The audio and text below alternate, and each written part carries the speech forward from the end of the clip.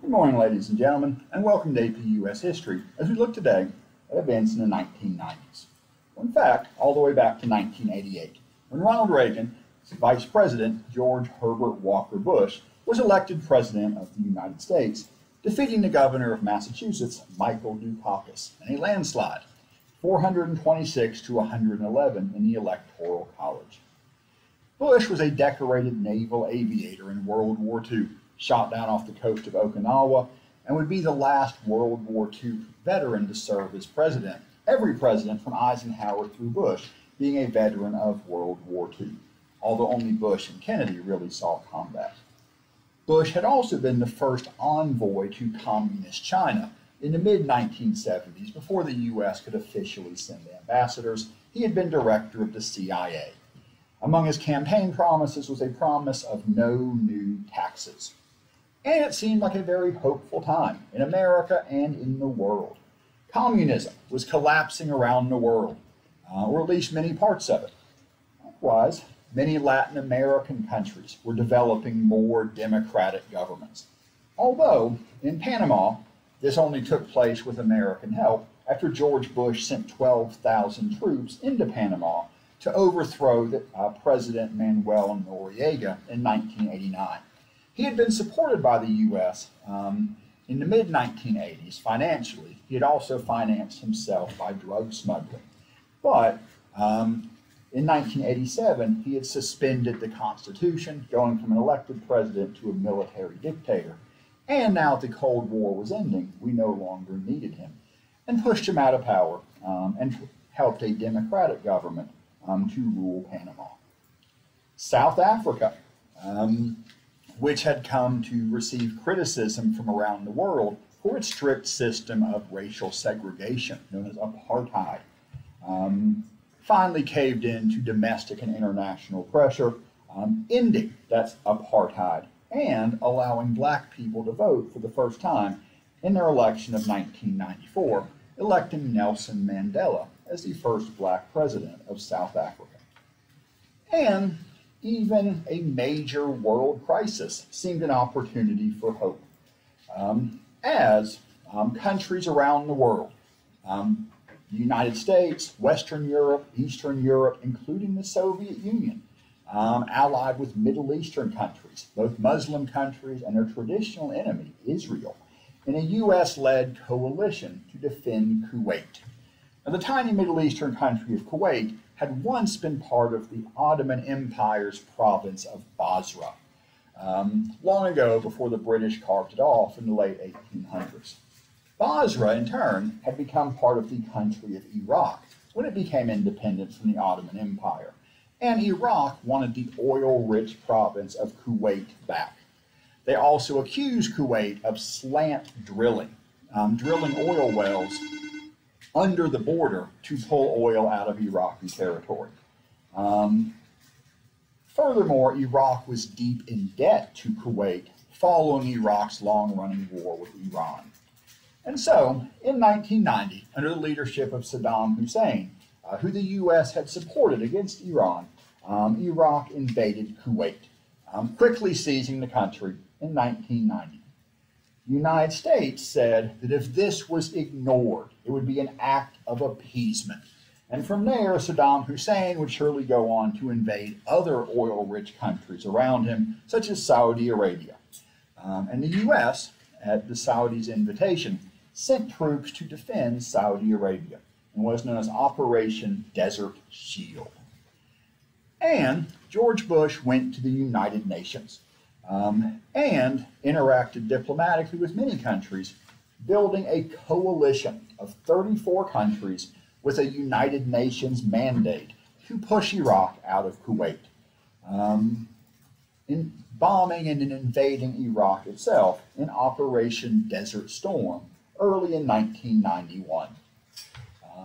Iraq was quickly pushed out of Kuwait, but Saddam Hussein was not overthrown, as it was felt that would destabilize Iraq and the region too much. However, an embargo was imposed on Iraq afterwards, and large parts of northern and southern Iraq were declared to be no-fly zones, where Iraq could not send warplanes and when on occasion they did, the U.S. would shoot them down at different points in the 1990s. In particular, this allowed an ethnic group in northern Iraq, known as the Kurds, to become relatively independent, following some earlier attempts in which Saddam Hussein used the army and even poison gas to repress them. And President Bush said that the unity that came from this Gulf War, in which even the Soviet Union supported the coalition without officially joining it, putting the U.S. and the Soviets on the same side, was an opportunity, he said, to build a new world order, freer from the threat of terror, stronger in the pursuit of justice, more secure in the quest for peace, an era in which the nations of the world, east and west, north and south, can prosper and live in harmony. As the 1990s began, it truly seemed possible. Indeed, by 1992, the Cold War was over, the Soviet Union having dissolved. The day after Christmas, 1991, there was now only one superpower left, and it was us. And following the Persian Gulf War, President Bush was popular with an 89% approval rating. But pretty soon things would turn bad in a number of ways. For one thing, after a couple decades of relatively little outright racial violence, at least on a large scale, in April of 1992, a black man named Rodney King was pulled over by the police in a routine traffic stop and then badly beaten in unprovoked attack by 4 white police officers. And it is known that it was unprovoked because one of the police cars had a camera on the dashboard filming the entire thing. The 4 police officers were tried, but a jury with no black members, 10 white jurors, 1 Latino juror, and 1 Asian American, acquitted all 4 white officers. Infuriating, many black people in Los Angeles, and riots broke out.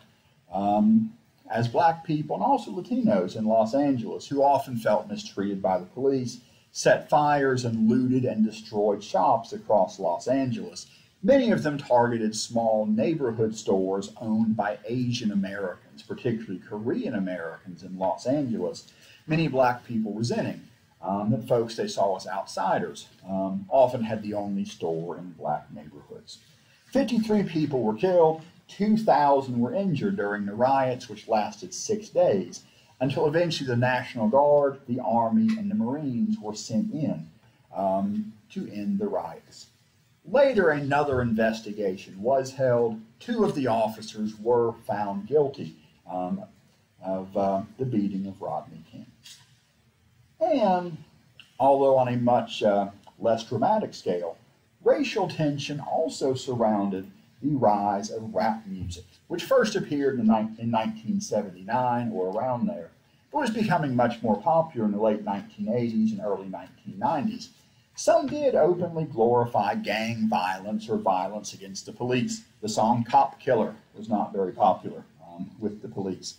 But not all of it glorified such violence, but because it was a style that had originated among black musicians, and most of the famous rappers were black, certainly much of the mistrust was racial, just as had been the case with jazz or rock and roll earlier in the century.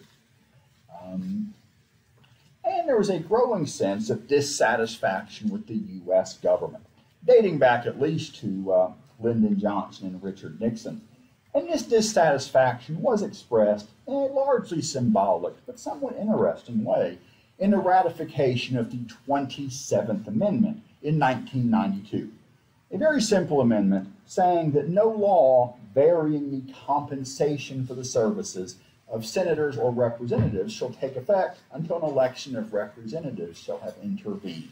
In other words, if Congress votes themselves a pay raise, they can't enjoy it till after the next election. So if you're really mad your congressman gave him a pay raise, you can vote him out before he gets to enjoy it. What makes this amendment also interesting is that it was written by James Madison. and back in 1789 as one of the 12 proposed amendments for the Bill of Rights. Of those 12 amendments, 10 had been ratified almost immediately, but what became the 27th Amendment kind of hung around, with one state ratifying it every now and then, until after 203 years, it had finally been ratified by enough states to become part of the U.S. Constitution, and as a sign of protest against the government. And part of this desire to limit congressional pay came from the fact that the American economy was suffering another recession, due in part to the savings and loan crisis. Furthermore, the budget deficit that had grown during Reagan's arms race with the Soviets, and due to earlier government spending too, and paying off the savings and loan scandals, FDIC claims, it was an issue. Many people felt the deficit should be cut, including Bush. But in order to reduce the deficit, he would have to raise taxes. It being felt even then that if we were going to make money, we had to actually find it somewhere. And so in 1990, Bush signed a law creating new taxes, breaking his famous campaign promise from 1988. However, this did reduce, even if not completely eliminate, the deficit. So after this, which was probably an appropriate economic decision, we were going into debt more slowly. But the recession, racial tensions, and Bush breaking his campaign promise all worked against him when he ran for re-election in 1992, even being challenged by conservatives in his own party for the nomination. The Democrats, after a big primary season, nominated someone largely unknown outside his home state of Arkansas Governor Bill Clinton, who, if elected, would be the first baby boomer president, the first president in many years not to be a World War II veteran, or a veteran of any kind, as he had used his connections to avoid service in the Vietnam War and had protested against the war while studying overseas.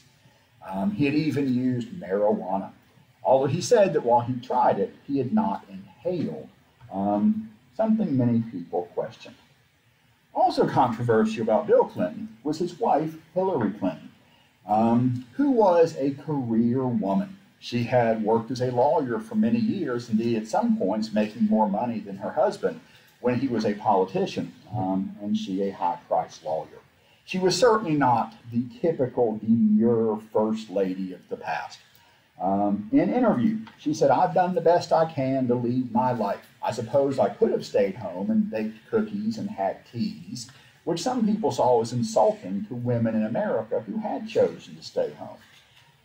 Although others, of course, celebrated her independence. The Clintons themselves presented her as such a skilled politician. If you elected Bill, you would get Hillary too, in a 2-for-1 deal for the presidency. And there's a major third-party candidate, Texas billionaire Ross Perot, who promised to reform the government, balance the budget, and protect American jobs by keeping tariffs high. He was very popular, at one point more popular than Bush or Clinton. He bought advertising time. Indeed, had a number of 30-minute television programs in which he explained his policies with graphs, and people tuned in to listen to him and watch his graphs. So popular was Ross Perot. He was even allowed to participate in the televised presidential debates, the only third-party candidate ever allowed to do so. And many people felt that he won the first debate, at least. However, he later withdrew from the race, officially saying it's because he did not want the race thrown into the House of Representatives, although I think, too, he kind of was surprised unpleasantly by all the attention that got focused on the private lives of presidential candidates, and as he saw the harassment of his family, too. Later, he changed his mind and announced he was running, but his indecision had ruined his chances. But he did take many votes, about 19% of the popular vote from both parties, although it was generally felt he took more votes from Bush than from Clinton, and may have been a deciding factor in Clinton's victory, although some historians have questioned that assumption. In any case, in the election of 1992, Clinton was elected, although with only 43% of the popular vote, only winning a majority of the popular vote in Washington, D.C. in his home state of Arkansas. But he got 370 electoral votes, including winning a number of southern states, the last major Democratic candidate to do so for a long time. And Clinton and many of his supporters described themselves as New Democrats, saying they're more interested in pragmatism than ideology, demonstrating a turn away from the liberal policies of the New Deal and especially the Great Society, claiming he wanted to limit the government, a sign perhaps of a more conservative sixth two-party system in which both Republicans and Democrats took on at least more conservative rhetoric. He promised welfare reform, and he supported NAFTA, the North American Free Trade Agreement, which had originally been negotiated by George Bush, but which Clinton carried through. Ross Perot had opposed this plan, saying he would hear a great sucking sound of American investment and jobs going into Mexico. Indeed, many manufacturing jobs did move to Mexico, where labor costs were lower, after NAFTA went into effect on January 1st, 1994, although all three countries as a whole grew richer, even if the wealth was not evenly distributed. Although, while Clinton was much more moderate than some Democrats before him, that didn't mean he was completely opposed to liberal policies. He wanted to end the long-standing ban of homosexuals serving in the U.S. military, although he eventually was forced to compromise, following a lot of criticism, to a don't ask, don't tell policy, in which homosexual people could legally serve in the military as long as they didn't tell anybody that they were gay. Many liberals said this didn't go far enough, or indeed didn't go very far at all, but some conservatives criticized it for undermining traditional values. Some men in the military at the time said while they'd showered with all the other soldiers in their unit for decades, it felt different the day after this was passed. But conservative pressure later led Clinton to support the Defense of Marriage Act in 1996, specifically defining marriage as being between one man and one woman under federal law. Clinton supported the Brady Bill, a gun control law passed in 1993, named after Ronald Reagan's press secretary, Jim Brady, who had been paralyzed after being shot during the assassination attempt on Reagan in 1981. A limited gun control law, but a gun control law nonetheless. One of the major early plans of Bill and Hillary Clinton was health care reform, hoping to require all Americans to enroll in some health care plan, forbidding insurance companies from dropping people from their insurance until they had already switched to a new plan. Hillary Clinton was put in charge of promoting this idea to the American people, and it came to be known as Hillary Care. It would also have regulated prices and insurance coverage and allowed people with low incomes to get insurance for free. It was opposed by many conservatives, certainly by libertarians opposed to government spending. The insurance and medical industries heavily opposed it, and waged a successful campaign against it, saying it would raise costs and lower the quality of health care in the U.S. And also Hillary Clinton was not very successful in presenting it to the public. While very personable in private, she often does not come across very well while campaigning in public.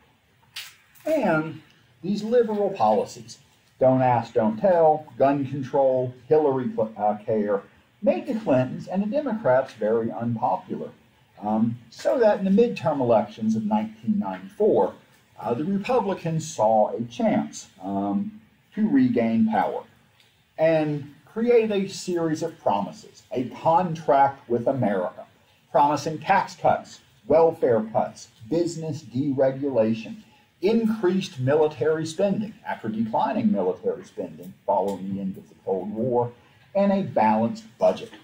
It also promoted term limits, saying that no one should serve in Congress for too long, although it turned out that when many of the Republicans elected this year reached the time they had promised to retire at, they ran for re-election anyway. This, though, was a very popular program, and resentment of the Clintons was very high, so that Republicans took control of the House of Representatives for the first time since 1954, with 54 seats changing hands and Newt Gingrich being chosen as Speaker of the House of Representatives. Republicans also gained control of the Senate, gaining 6 seats there and controlling the Senate for the first time since 1986. Indeed, one of the few times since the New Deal. The first time since 1952 that Republicans controlled a majority of both houses of Congress. They also gained a majority of the governor's mansions across the country, a political change known as the Republican Revolution. Indeed, a revolution so powerful that many conservative Southern Democrats who had supported some Republican policies at the national level, at least since the days of Richard Nixon, openly switched parties in 1994, so that many Southerners who could never have voted for the party of Lincoln at last joined the party of Lincoln in 1994. And this public pressure and congressional pressure would cause Clinton to abandon many of his more liberal policies and really become the more moderate and pragmatic leader that he had said he would be when defining a new Democrat. In particular, he would take popular Republican ideas and make them his own, co-opting what public opinion polls suggested the people would like. He was very careful to use public opinion polls, a process he called triangulation, to find out what everyone wanted and then find just the right spot to take advantage of that politically. And many people, both liberal and conservative, criticized him for this, again saying that he wasn't following any particular beliefs. Again, as a new Democrat, he wanted to do what worked without being held back by traditional ideologies. And it did work. Clinton would be the first Democrat since Franklin Roosevelt to serve 2 full terms of his own. Something many people had not predicted. Not only had the Democrats been badly beaten in 1994, but the New World Order had not been as orderly as President Bush had hoped.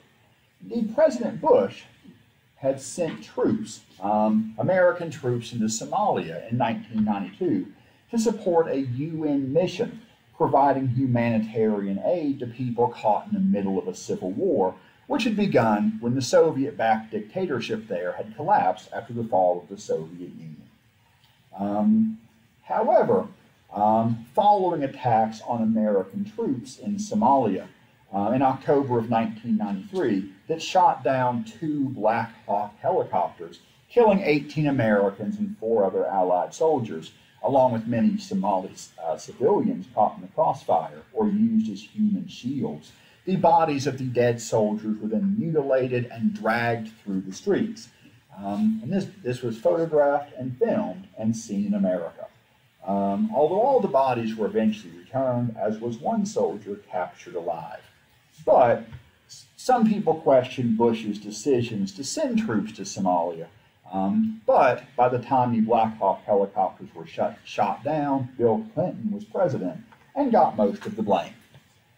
And while communism had ended peacefully in most of Europe, that was not the case in Yugoslavia, a land of many different ethnic and religious groups, loosely held together, uncomfortably held together by the communist dictatorship that had governed for years, and before that by the repressive kings of Somalia, or Yugoslavia, who were really the kings of Serbia.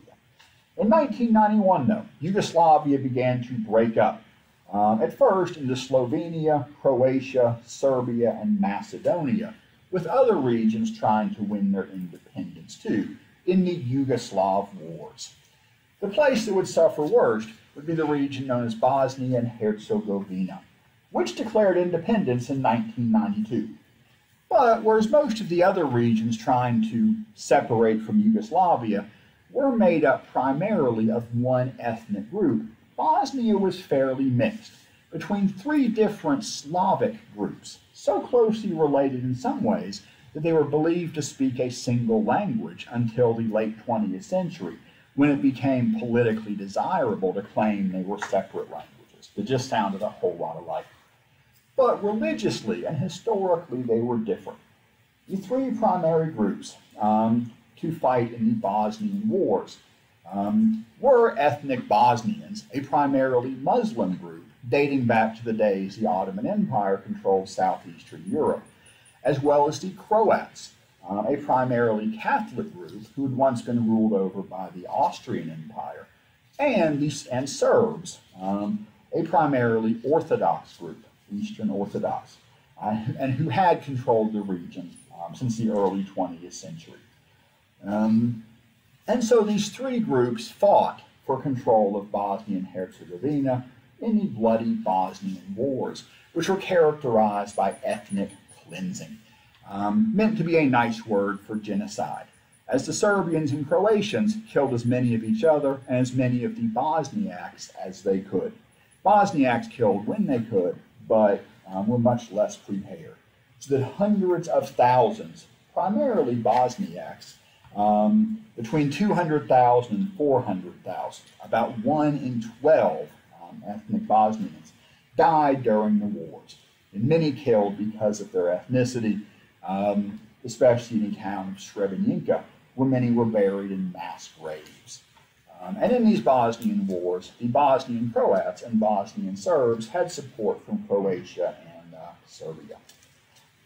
Eventually, NATO stepped in, sending forces, primarily airstrikes, to try to protect the Bosniaks. And finally, under U.S. leadership, the Dayton Peace Accords were negotiated in 1995, bringing an end to the fighting in Bosnia, although still not creating an especially unified country.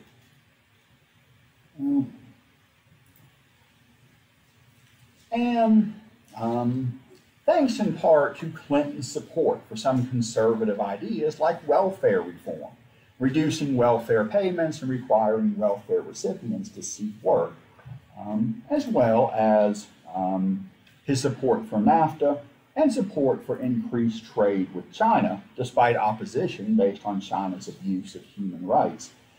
There was a huge increase in international trade, in part due to investment in new technology like mobile phones and the internet, so that the economy boomed during most of Clinton's time in office. There were some small tax increases, which did lead to conflict with the Republicans, which created a government shutdown in December of 1995 and January of 1996, which many people blamed on the Republicans. The economic boom and the tax increases eventually led to a balanced budget and even a budget surplus by the end of Clinton's presidency, the U.S. government making more money than it spent for the first time in a long time. But Clinton's presidency, especially the second term, was dominated by the scandals of his personal life. Even when he was running for president the first time in 1992, a woman named Jennifer Flowers claimed she had had a long-term affair with Bill Clinton, but Clinton denied it. In 1994, though, a former Arkansas state employee named Paula Jones began a civil suit against Bill Clinton, saying he had tried to pressure her into a sexual relationship back in 1991 while he was governor of Arkansas, and so she indirectly worked for him. Eventually, this case reached the U.S. Supreme Court, and other women with whom Clinton had allegedly had affairs were called in to testify, saying they'd had affairs with him or been pressured into having affairs, particularly using his power as governor of Arkansas to put pressure on them. And one woman who would eventually testify was a young White House intern named Monica Lewinsky, who said she had had a sexual relationship with President Clinton. Clinton denied this, eventually saying under oath that he never had sexual relations with Monica Lewinsky. Later said something similar on national television. Until Monica Lewinsky produced a dress with DNA evidence on it, which one would think you would take to the dry cleaners, but apparently she needed a souvenir. This was introduced into the trial, proving that at the very least, Clinton had committed perjury, lying under oath about his relationship with Monica Lewinsky. Now, as far as Paula Jones went, Clinton eventually settled out of court, paying $850,000 to end the civil case, although most of that went to her lawyers rather than her. He later paid an additional $91,000 in fees and fines for contempt of court for giving misleading evidence. But, having committed perjury in describing his relationship with Monica Lewinsky, the House of Representatives chose to impeach Bill Clinton for perjury and for obstruction of justice in 1998, the first president since Andrew Johnson to be impeached. But, like Andrew Johnson, he was acquitted in 1999, not receiving the 2/3 majority needed to be removed from office. 45 senators voted to impeach him for perjury, 50 for obstruction of justice, not enough to remove him from office, but certainly enough that the dignity of the presidency, already badly hurt by Nixon, was diminished even further. And so, when his second term was up, and his vice president, Al Gore Jr., a former senator and son of a former senator from Tennessee, won the Democratic nomination to run for the presidency in the year 2000, he did not ask Clinton to campaign with him or for him, because many Americans were disgusted by Clinton, although many still supported Clinton and resented Gore's rejection of his help. Gore's opponent, George W. Bush, governor of Texas and son of former President George H.W. Bush, could now say he was running for the presidency to restore morality and dignity to the office.